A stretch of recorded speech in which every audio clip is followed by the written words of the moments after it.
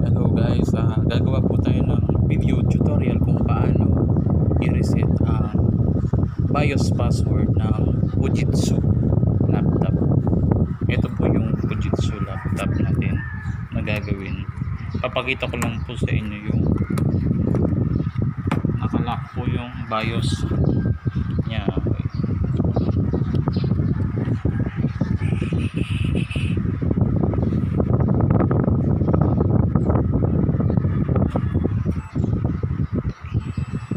Ayan po siya, nakalock po siya, is nakalimutan daw po yung password. Ngayon hindi po natin siya marireformat hanggat hindi po natin nare-reset yung BIOS password nya. So ganito po i-reset, kung paano i-reset yung kanyang BIOS. Meron po tayong tatlong code dito na i-input. Ito po yung una.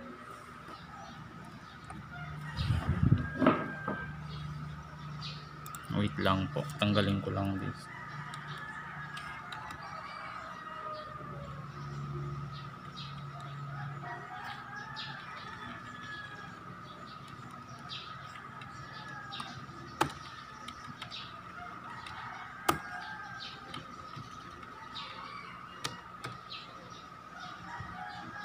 Ito po yung input nating una sa laptop. Okay, try na po natin.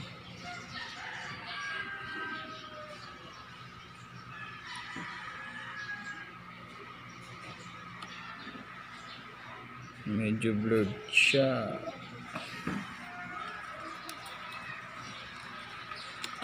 Okay, ito po siya. 3HQ G03.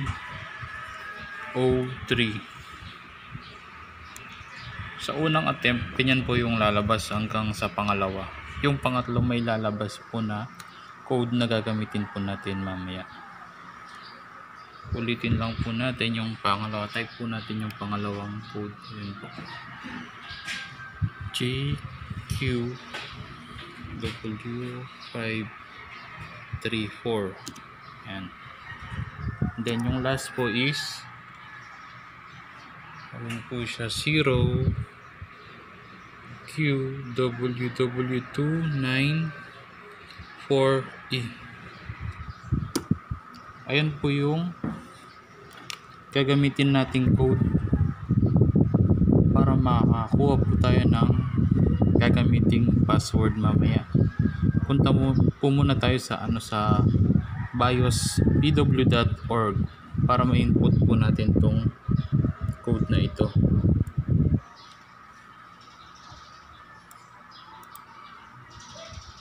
Copy na lang po natin.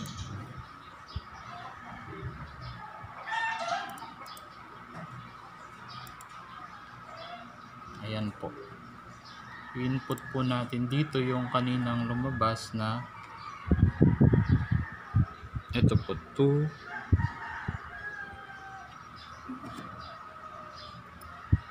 2920.4202.7098-4232.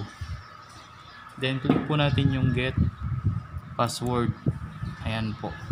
Meron pong lalabas dito na code na gagamitin po natin. Isa dito is aandar.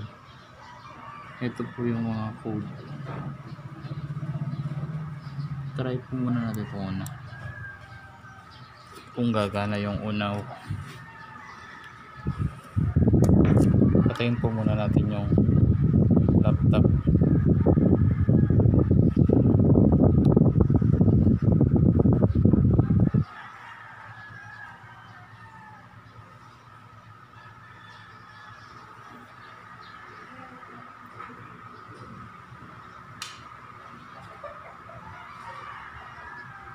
Oh. Wait.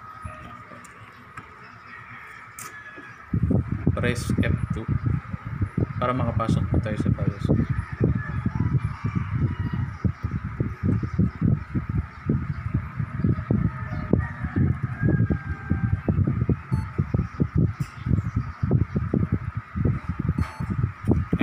i-input po muna natin yung binigay na code kanina.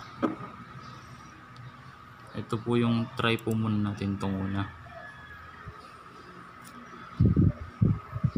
10370 try po muna natin. Press enter. Invalid po siya. Try po natin yung pangalawang code na binigay. Ito po. 9018929.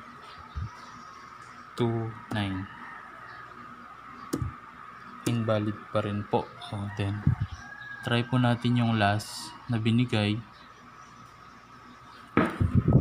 GHQG1 IMR. Ayan po. Oh, disable siya. Y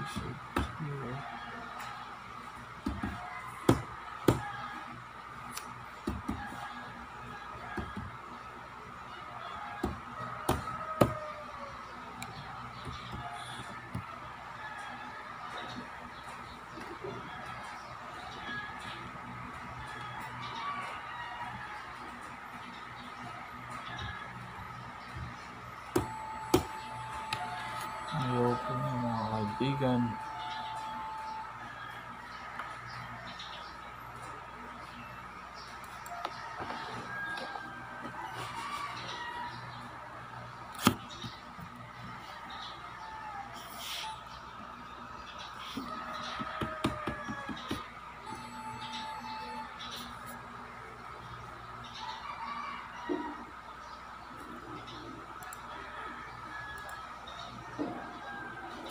PH